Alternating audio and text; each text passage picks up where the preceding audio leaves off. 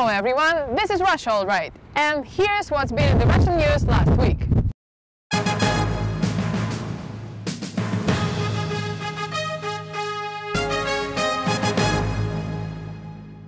Remember brother Timofey?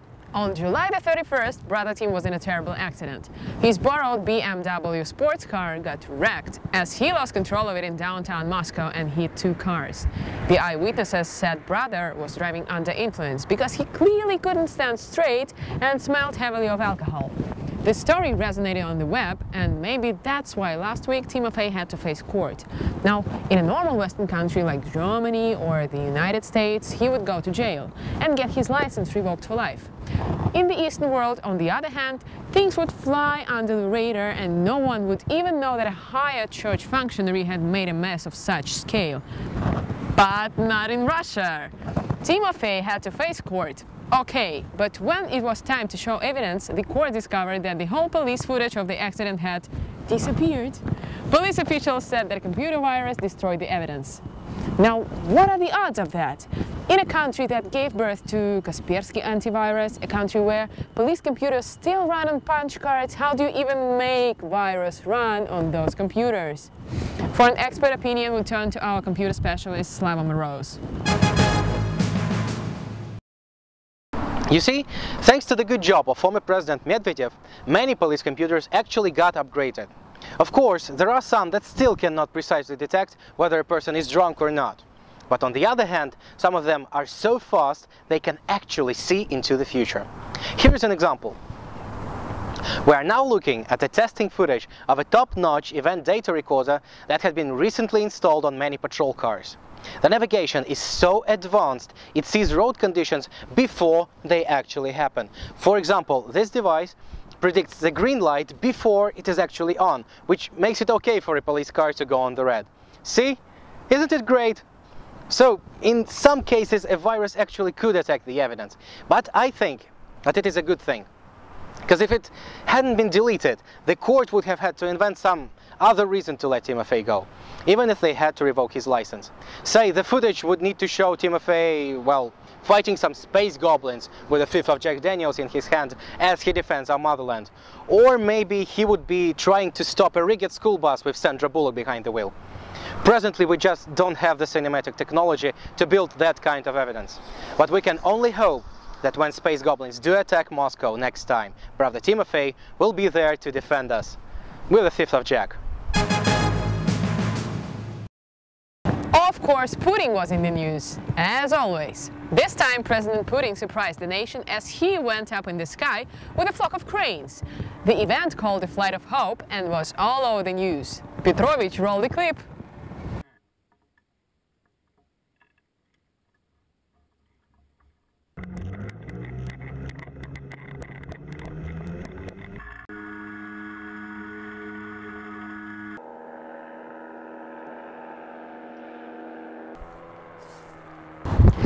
This, of course, wasn't your regular fly with cranes thing. For this event, Putin became the alpha male to a flock of endangered cranes that desperately needed to learn to fly. And Putin did his part perfectly. Good job, Mr. Putin. In a wave of national awe and admiration, responses followed soon. A group of young men, for example, performed an even more daring operation that they called a flight of dreams.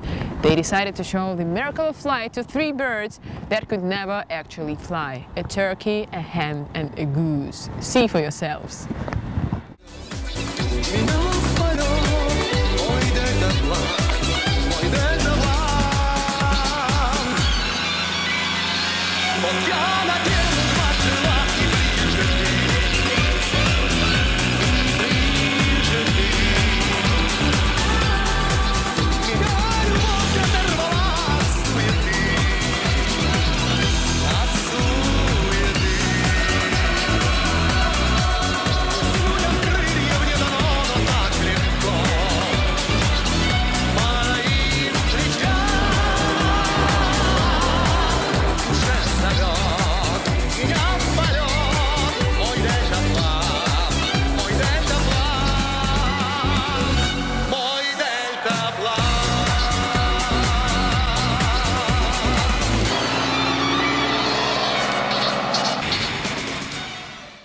Great job, guys!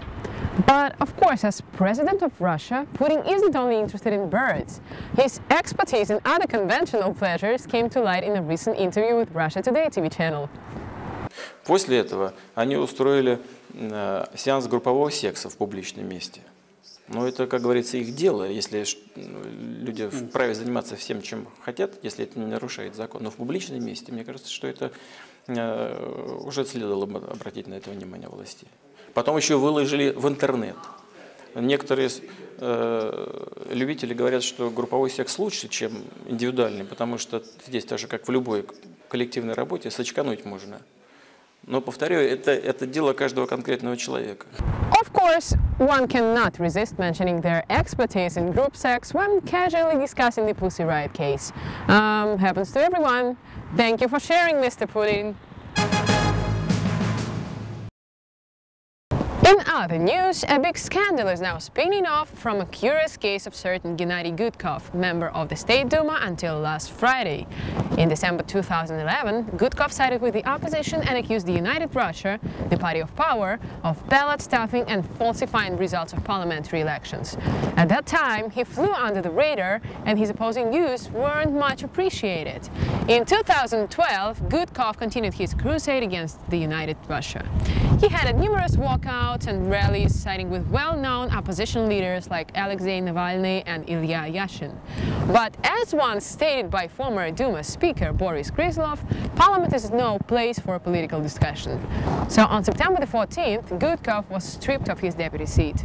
Official grounds for revoking his mandate were that he allegedly owned a business, which is illegal for members of the State Duma.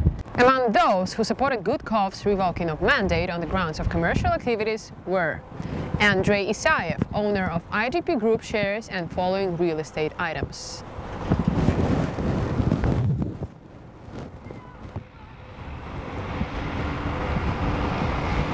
Grigory Anikeyev, co-owner of sewer systems and numerous other companies with a total personal income of 2,712,131,087 rubles. And here is a short list of his assets.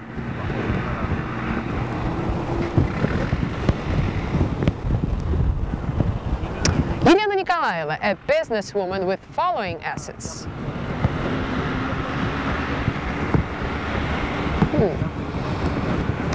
The list of prominent businessmen is quite long, but please, no more.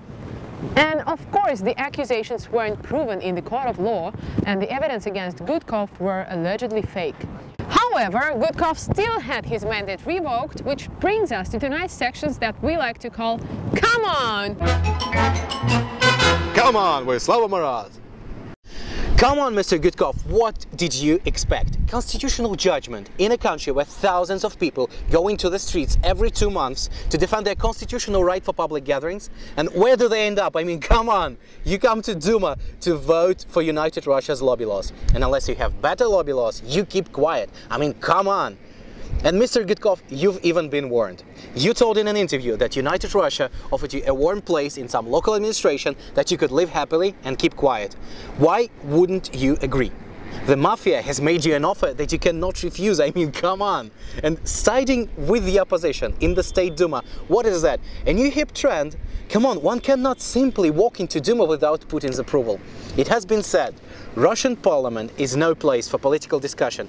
There are other countries for that. Come on, Mr. Gudkov, come on! In other news, on September the 4th, a futuristic film branded hit the screens worldwide. The film takes place in Moscow in 2017. Now, while the film looks great, here are some things that bother us. Here, take a look at the trailer. America is falling in love with the burger. Introducing the Super Deluxe Jumbo Juicy Burger. 2.5 pounds of sizzling pure all-beef. Try the burger. You'll fall in love. What if there was a code in your mind that controlled your desires? What if it was implanted, branded there by the products that you use every day? What's wrong? I have tried to pretend that everything is okay, but everything is not okay. I must have been obsessed, and now it's like I've come to my senses. You're seeing creatures. No, I'm really seeing them. Someone set this whole thing up. They made me a pawn in their conspiracy. We have completed the first step. We have begun to alter consumers' minds. This whole country is just one facade. And I never was just smiling. What are you gonna do about it? To get the truth out, you have to go inside. Now, first thing, where are the commies and the bears? I mean, for years, Russia has been living off the Cold War stereotype. Now, where did all that go? Is this the end for the cheesy Russian stereotypes? Well, we certainly hope not. Secondly, why were all the signs and billboards written in perfectly correct Russian? Have you seen the way to make a proper Russia-based film? You take a random combination of Cyrillics, you print them in reverse, and then you put a red star all over it. There you have it, a proper fake Russian for the international audience. And finally, you think you can scare the Russians with this? You think you can scare this Russian woman with this? Think again. In local news, a festival of honey is now underway at Poklonная Hill in Moscow. Our own Stas Stalling is now live from the epicenter of festival. Stas? Supplies, what are you doing? What do you mean she said live? What festival? Irina, nothing happened here. Back to you.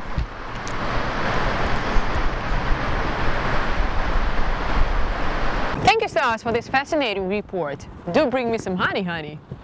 And that's what's been in the news in Russia in the last couple of weeks. This is Russia, all right. Na zdrowie!